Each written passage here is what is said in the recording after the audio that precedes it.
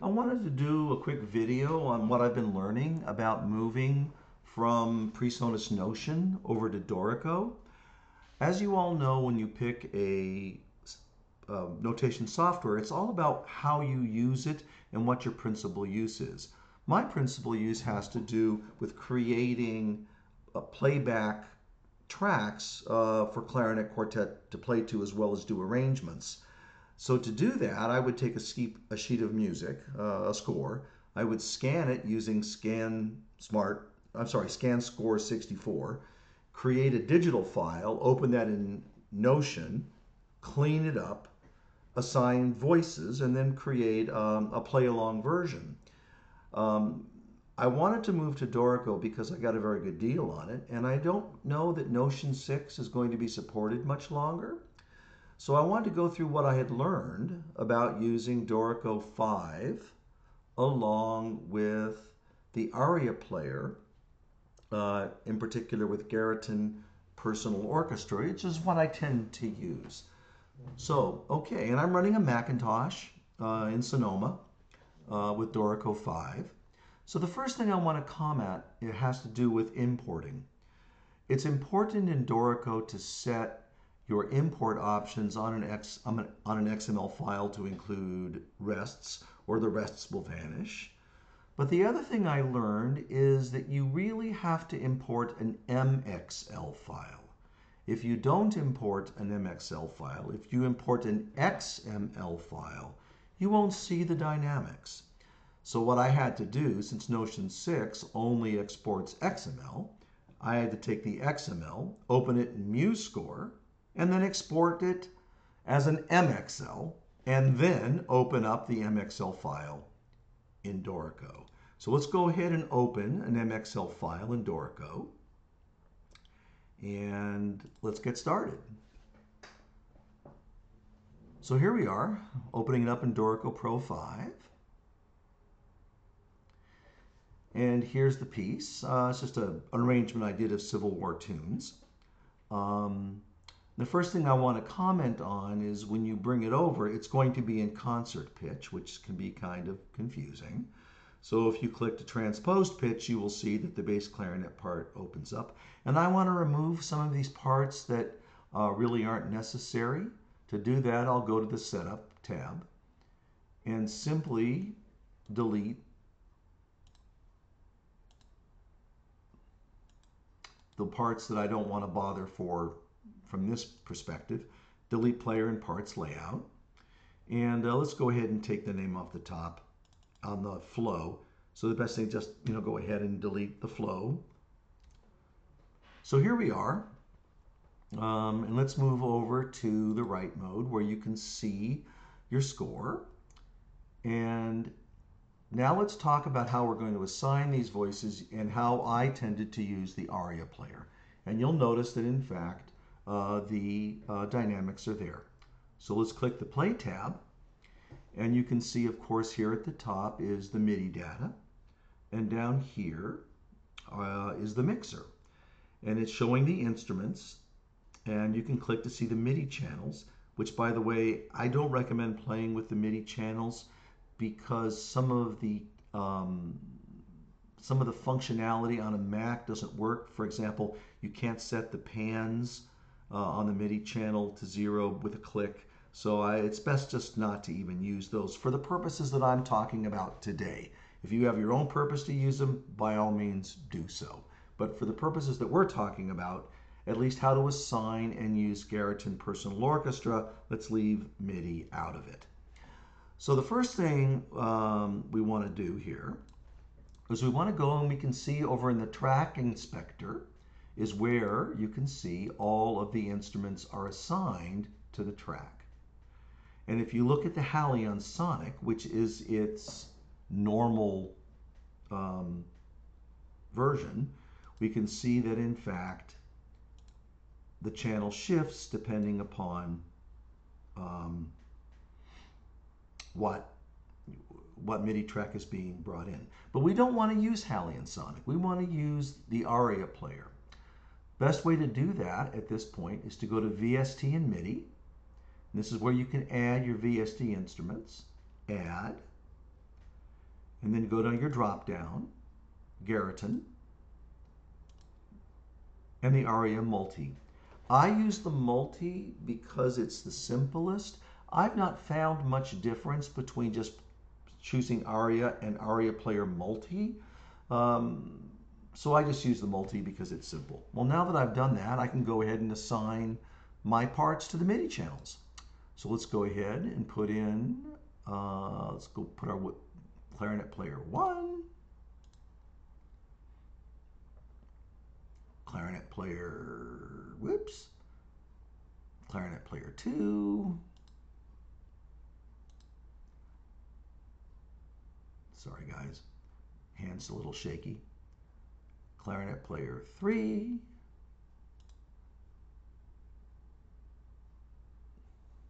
clarinet player solo 4, and then of course bass clarinet here. Okay, so now we have our instruments loaded into the Aria player, you know, in MIDI channel 1, 2, 3, 4, and 5. Okay, so now that we have gone ahead and set up the Aria player in the VST and MIDI, we have to assign each of the tracks to the Aria player.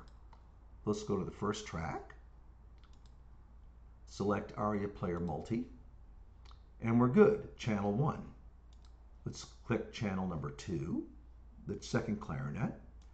Let's select the Aria Player Multi. Oh, but look, it defaulted to the first channel. But remember, we put the second clarinet on channel 2. Third clarinet, Aria Player Multi, and once again, defaults it to channel 1, but in the Aria Player, it's channel 3. Fourth clarinet, let's go ahead and switch it to the Aria Player Multi, and it has to be, of course, channel 4, because that's what we set. Bass clarinet, Aria Player Multi, and as we talked about, it has to be channel 5, because that's what it is in the Aria player. Okay. So let's go back to the first clarinet and let's notice what they call the expression map. I want to make a comment about this. The Aria player uses a combination of CC11 as well as the mod wheel. So in playing around with the expression maps, I have been choosing principally the modulation wheel dynamics for each of them because I know that's what the Aria player supports. So for each of these, I'm going to choose modulation wheel dynamics. By the way, I tried CC11 and that seems to work as well. But this is what I've been using. So now each of them is set to the correct MIDI channel and the correct expression map, which is how the dynamics are then sent to the Aria player. So, okay, we've set our tracks and we see all of our instruments down here corresponding to this. Well, let's go ahead and click play and see what happens. Go to the transport, go back to the beginning.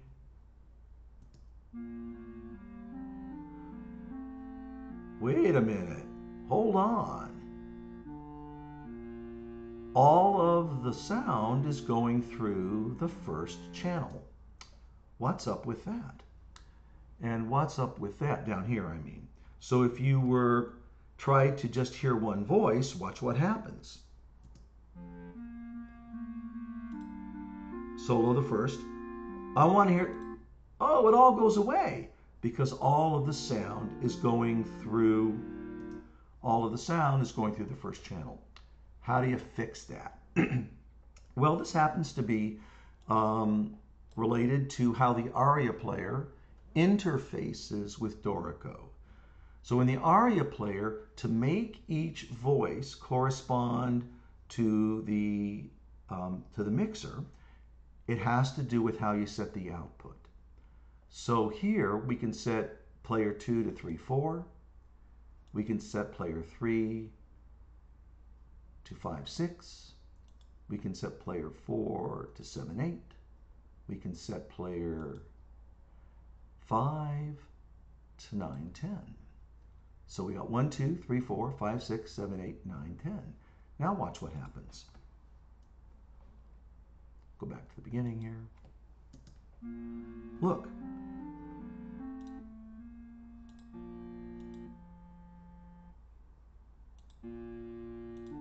So now we can go ahead and individually audition each track after setting the outputs in the Aria Player. So, okay. Now the next thing I should say is you could, if you wanted to, add 5 instances of the Aria Player and load the instrument in each instance on channel 1, and it would show up there as well as separate instances. But I have found this to be the most direct way of going about routing it. So now that we've done that, we can ask ourselves a couple of questions, which has to do with now panning, placing the instruments on the stage, as well as creating reverb. Now, of course, you could do that directly in the Aria Player. And some of you actually may prefer the sounds that have that accompany the Garritan Aria Player, and certainly feel free to do that. But if you've got the Aria Player, you know how to do that. So we're going to do it, though, instead in Dorico. So, okay, we've got each of our instruments, and we can see here that each of the mixers have panning. Now, most of you are going, well, where's the sends? Where's the rest of the buttons? Well, to get the rest of the buttons, you got to move this up, up, up, up, up, up, until they show up. Now you've got your inserts, you've got your EQ, you've got your sends. So you got to move the window up for them to show up. No shortcut around that. The first thing you'll notice is that Dorico automatically added a reverb. And you can see that the insert button is blue. And if you click on that to bring down the inserts, oh, you see that Reverence, their EQ, I'm sorry, Reverence, their reverb is already there. If you click on Reverence, the little E, you can pull up the Reverence reverb module, and let's find one that it's hard to hear the LA Studio, so let's go ahead and browse and find one that's like larger so we can actually hear it. So let's do a big one. Let's do Warm Wooden Church. Okay, so now we've clicked ourselves, we've got ourselves a Warm Wooden Church, which should have a lot of reverb so you can hear it. And let's go back and go back to the beginning and see if we hear reverb.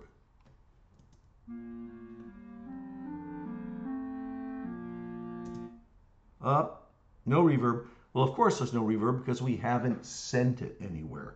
We have to send a send over to the reverb channel. So here we got the sends. We click sends, and we can see that there is no reverb being sent to the send channel. Now you can set each of these numbers separately, and you can certainly do that. But there is a simple way to do it inside of Dorico if you just want to kind of get a general idea of where you're going. Over here, you can see there is a button called Live Stage, and there's a button called Live Space. Live Stage lets you set the players in the stage. And click on that and show you. So here's a stage. There's the front of the stage. And you'll notice that all of our players are dead center, front of the stage, sitting right on top of each other. That means they're all panned to the center, and there is no send to the reverb. So let's say you want everybody to have some reverb. Go ahead and I just dragged and clicked. Now they're all on top of each other, right? So you can take them now and you can pull them like this, and look what happens. The reverb changes. So now we've got reverb going into the send. So we should be able to hear it. It's probably best I can hear it when I just hit the off button.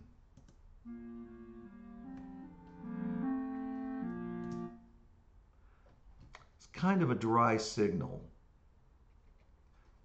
So let's go back. I thought I'd have a nice strong signal so you could hear it.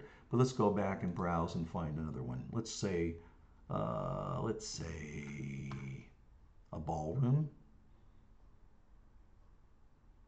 Oh, Viennese Hall. Okay. Let's see what happens when we do this.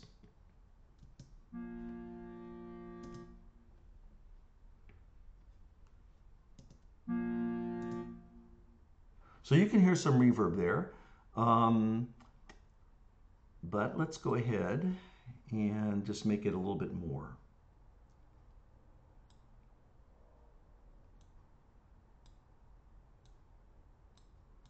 Let's go ahead and put it way in the back.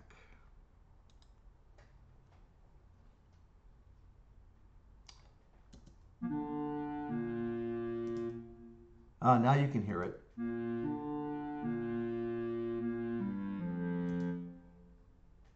So you can use your staging there to set your reverb manually. The reverb, the limits of the reverb are actually set here in the near send and the far send. So these, you can read in the manual about this, about how you can set the range of your reverb in the live space, but I won't bother to go through that now because you can kind of figure that out on your own. Well, okay, so fine. What about panning? Well, you can do it either by just clicking L81, I'm just making this up as I go, L41, center, 47, 81, 70, 80, doesn't much matter here. Okay, so now we'll have pan. But now if you click again on the live stage, you'll see it reflected here. So you can actually grab and change these numbers as you wish in the live stage, and it will be reflected inside of the sends.